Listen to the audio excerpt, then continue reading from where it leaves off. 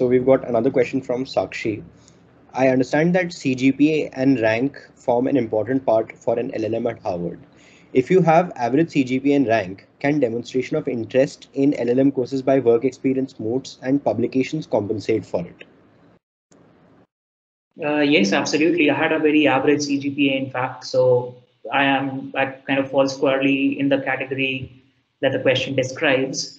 Uh, it helps obviously, and nobody should take what I'm saying as a signal that CGPA does not matter. It matters, of course, but then it could be compensated. Of course, compensating for CGPA is going to be hard. It's not going to be easy, but then it's not impossible either. You can, of course, make up for it through other kinds of activities, but then you should be able to show that you're sort of the best of the best in those activities.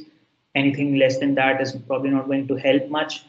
And I also had a few statements in my personal essay, kind of acknowledging that yeah, my grades are not great, but then these are the issues I faced because of which they were not great. And later, when sort of I became a better person, I started taking other things more seriously and try to stand out by doing those other things. So yeah, not the end.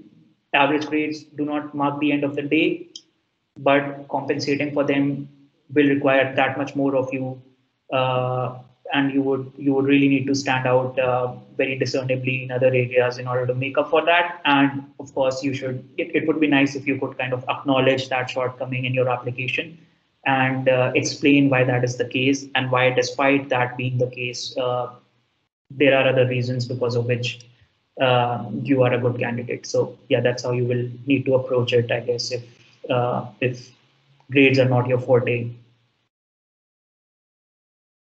Perfect. I hope that answers your question, Sakshi.